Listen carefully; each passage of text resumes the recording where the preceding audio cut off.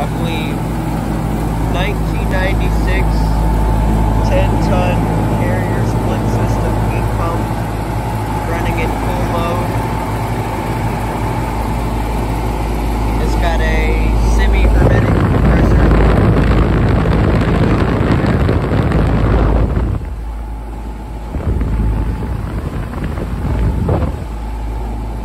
Giant thick fan blades.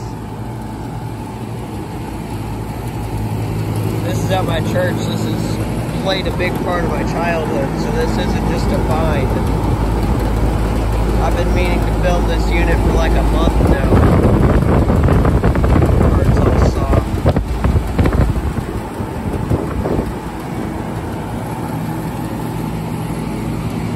And right next to it, this is a 2002 Linux HS29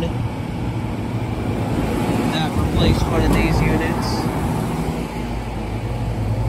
And I do believe the high pressure control has popped, judging by that little green thing with the red button on it.